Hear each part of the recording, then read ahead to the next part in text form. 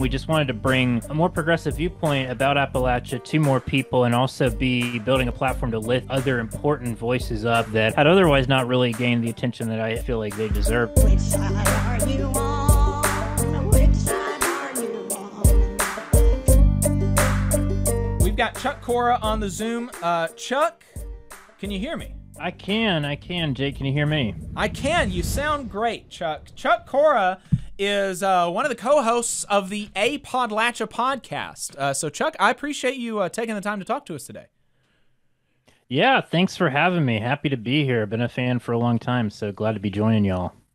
Yeah, and same for you. Y'all are doing some great work up there, a little north of us in Appalachia. And so we brought you on today to talk about J.D. Vance. But before that, I wanted to talk a little bit more about y'all's podcast and you know, when y'all got started and what made y'all want to do that. Has it always been you and Callie doing it? So actually, it started out with me and a gentleman named John Eisner, not the tennis player, an old friend from growing up in West Virginia who started the show with me in December 2019. And he was with us up to about April of this past year, and he left the show to pursue some other professional endeavors. So Callie's been with us ever since April of this year. Gotcha. And I think I see John Eisner on Twitter sometimes. Yeah, he's still on there. He actually works as a public defender in our hometown of Parkersburg, West Virginia. That's awesome. Yeah, I was just telling a caller earlier in the show that public defenders are incredibly undervalued, and I'm sure he'd have some stories there. Is he AFSCME? I don't know if he is or not. It's a good question. I guess probably West Virginia, probably not. They may not have a union there. I don't know. Yeah, it's hard to tell with them. It's a weird state when it comes to that. I'll have to ask him though and see. Might be worth asking. But yeah, that's incredible work. I value public defenders an incredible amount. So that's really cool of him to do that. So what made y'all want to start the podcast? Yeah, so we kind of felt like media that didn't have a, I guess, hard conservative bias was kind of lacking in the region, and I think just the representation of other views and really pushing back against some of the deeply ingrained stereotypes about Appalachia wasn't really happening, at least on a level that we felt we could be a part of. And, you know, John, before we started the podcast, he ran for elected office for a House of Delegates seat in West Virginia in a deep red part of the state. It was probably like a Trump plus 40-something district. And he did better than any other Democrat had ever done in that district when he ran. He still lost, but made some real inroads. And the conversations we had on that campaign, because I helped him out a lot, were ones that we wanted to continue having. And we wanted there to be some sort of progressive voice for Appalachia, which we felt like was lacking at the time. And so we started a podcast without like a lot of real goals or planning in mind. We just wanted to bring a more progressive viewpoint about Appalachia to more people and also be building a platform to lift other important voices up that had otherwise not really gained the attention that I feel like they deserved. And that's really served as the impetus for it. And, you know, we started out with a small audience in 2019, and throughout the past 2.5, 3 years, I've built a pretty decent sized audience, talking about things like J.D. Vance, but other important things like, you know, what's happening in Appalachia, the economy, the important people, especially the creative community and the working class community in Appalachia that often gets ignored in the national media, but has such an important role. And honestly, when you think about working class history, an extremely important role in the history of union organizing in the United States.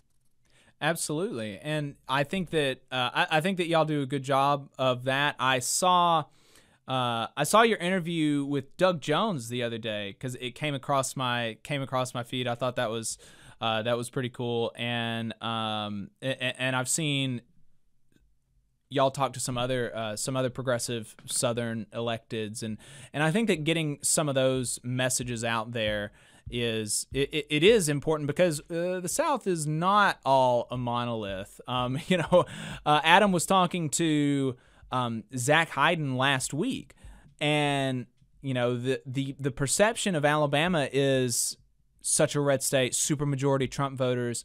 And if you actually look at who voted, only something like 30-something% of the eligible voters in Alabama voted for Donald Trump. So that means more people voted for nobody than voted for Donald Trump, and also, way more people voted for nobody plus Joe Biden than Donald Trump. And that's something that you don't really get that perception from popular narratives about the South or the popular portrayal of the South in the media. Yeah, you're absolutely right.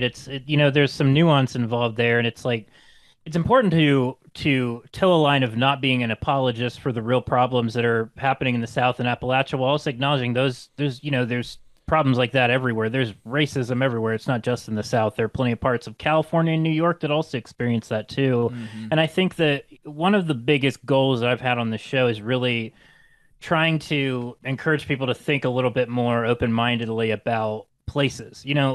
Alabama, West Virginia, the geography is arbitrary, right? I mean, there are lines that are drawn by politics or by geography, but the people inside those states, I think oftentimes feel underrepresented. We've talked to many people from Alabama who are sick and tired of just hearing this whole notion of oh my God, I can't believe you live in Alabama. How do you survive with all these Trump people and all this stuff? It's the narrative that you're hearing about a place is only a small sliver of the truth of what it actually is, and I think for a lot of people, for a lot of progressives that live in those places, they're really sick and tired of these narratives being controlling about a place that they love and care about and call home. And yeah, it's complicated, and the politics of places are oftentimes not what we want them to be, but that disregards the real people that live there and the real progressive people that are trying to fight for a better place. And I think that one thing we've tried to do is really emphasize that and say, of course, West Virginia has a very, very red electorate, but that's not representative of all the people as a whole. And it's important to acknowledge that nuance. And like you said about Alabama, I mean,